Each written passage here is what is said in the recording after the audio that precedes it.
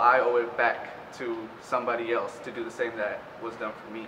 So I hope, and I know for a fact that as soon as I graduate, start making money, give back to the university, give back to students like myself, because that's what got me through college. Basically, I mean, I never thought I was going to come to college. I never had an idea of what college was like. First generation college student, so I had no idea.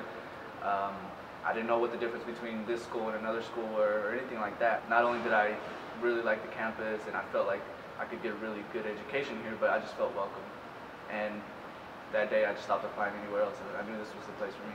I never gave up, no matter how hard it is, and it's crazy how fast time flies, and here I am about to graduate. I think the biggest thing about knowing that there's people out there that I have never maybe met or anything like that is the fact that there's people that, I hope that they understand, and I hope you understand that it's more than just I'm writing a check to someone. I'm supporting someone's dreams.